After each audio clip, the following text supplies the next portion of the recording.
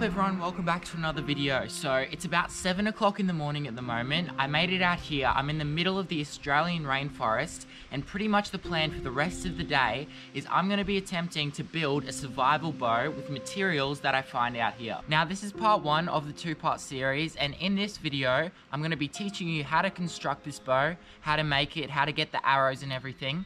In part 2, I'm actually going to be going bow fishing with it, catching my own food and cooking it up. So if you want to see that, it should be out in a couple weeks time. I got a couple things to help me build this bow today, a knife and a bit of cord. That's absolutely it. So I say we start finding materials, keep hitting up this creek system, hopefully find some cool things along the way. But yeah, let's get into it and make this bow.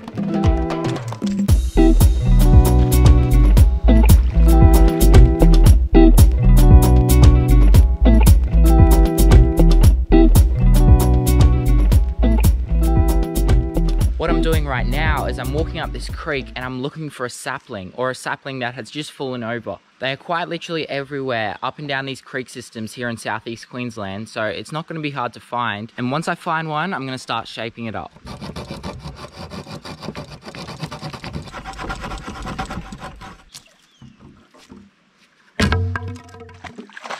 So this stick right here, the one we just chopped up, is going to be the one that we're going to be carving the bow out of.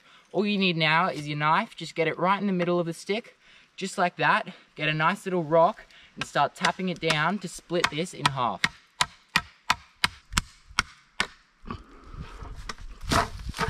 Oops, you can see that starting to split down the middle there.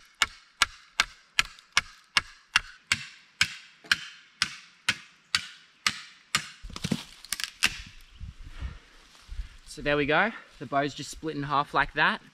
Now we can start carving it up and forming it into an actual bow. So this part here is definitely the most time-consuming part of the whole bow, because not only do you have to make everything perfectly symmetrical so that it bends evenly, you also have to carve this down into a much smaller object. But I'm just gonna sit here for the next couple hours, start cleaning this up, because I'm really keen to see how it works at the end.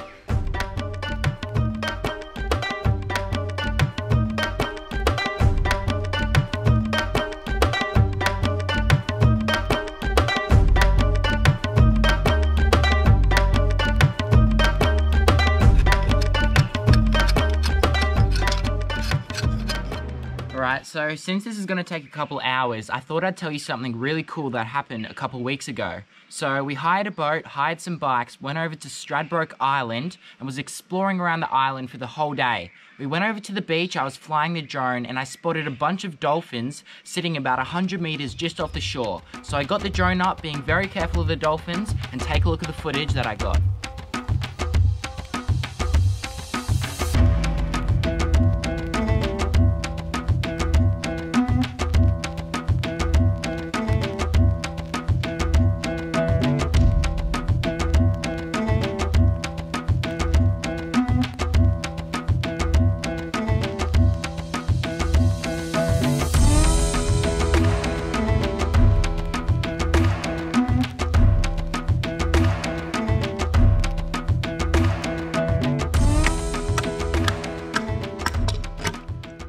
So I've been carving this for about 2 hours. You can see that bow-like shape just starting to appear on this side. I've still got a long way to go, and to make this an actual bow, to shoot it and everything, I've got to make arrows. It's going to take all day definitely, so I'm glad I started early in the morning. I'm just going to keep at it until it's nearly done, and yeah, hopefully by the end of the day we've got a good bow that works and we'll be able to shoot a fish in part 2.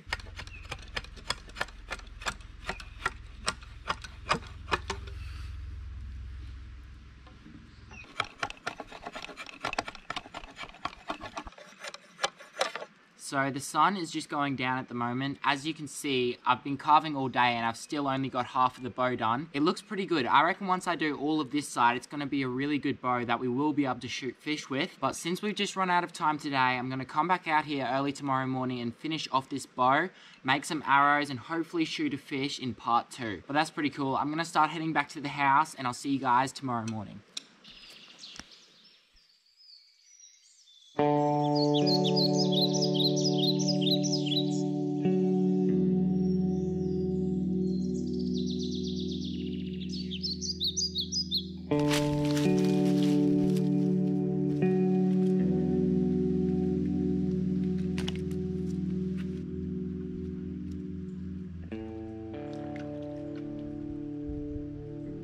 it's day 2 at the moment. I've got all day today to finish carving this bow, so I'm gonna get into it. I've got a long day ahead of me, but I'm keen to see the end result.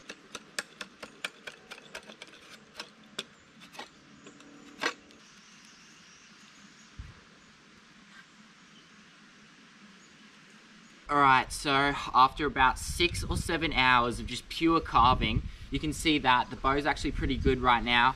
I've been bending it a little bit and it is looking good, but there are a couple more steps I need to do to ensure that this bow won't snap when I apply the string to it. That's like soaking it overnight in water and everything. And since I want to go bow fishing with this bow in a couple days time, I don't think I'm going to string it up just yet. But before we do anything else, I'm going to head up into the bush, hopefully find some sticks and a couple other things, maybe a feather that I can use to make the arrows out of. What I'm going to do now is go for a bit of a walk further up this creek system and look for a certain kind of bird's nest that can help me finish these off and make them shoot even straighter. So you can see all of this dirt has almost been brushed down, and this is the culprit right here. This is the brush turkey nest. And what they'll do is they'll get all of these leaves, brush them up onto a massive pile, and as you can see, just down here, there's a feather. That one doesn't look too good for the bow. But here's another one down here, and that will be perfect to make the fletches of our bow. So now that we found this feather, what I'm gonna do is I'm gonna take the skin off these arrows right here, split this feather in half and attach it to the ends of the arrows, sharpen off the tips, and then we should be good to go. Well, I was sharpening my arrows, but this little king parrot decided to come say hi. Hey, buddy. Alright, so I just went back to the house real quick. It's looking pretty good, but there is a couple more things I want to do before I actually get it in use and shoot some fish with it. Just to make sure that it's bendy enough and won't snap, because I put so much work into this bow. I'd hate to break it straight away and then not even be able to go bow fishing with it in part 2. But because I know that you all want to see how powerful these bows are and you want to see me shooting them, I bought one down that I made the other day. This is actually a bit of a different design here. All I did was I cut down a little sapling, put some grooves in the end, took off all the bark and attached a string onto it. Now I've got some arrows as well. I'm going to show you how powerful this one is, but if I'm being honest with you, I think this one will work even better.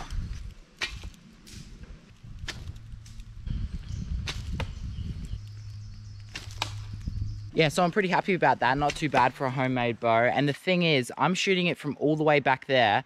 I'm going to be off my kayak or in the mangroves shooting right on top of a fish. So I'm very confident in this one and the one that I built today. So if you guys want to see me come out to a little creek just like this and go bow fishing with these survival bows that I just built over the past 2 days, let me know in the comment section below. If I get enough support when I drop this video, I'll drop all the other video ideas that I've got and just go out, hopefully try get something with the bows, cook it up and eat it. Go follow me on Instagram if you want to see some more content like this. Make sure you like, comment, subscribe, and I'll see you guys next Friday. And you never know, might even be bow fishing part 2.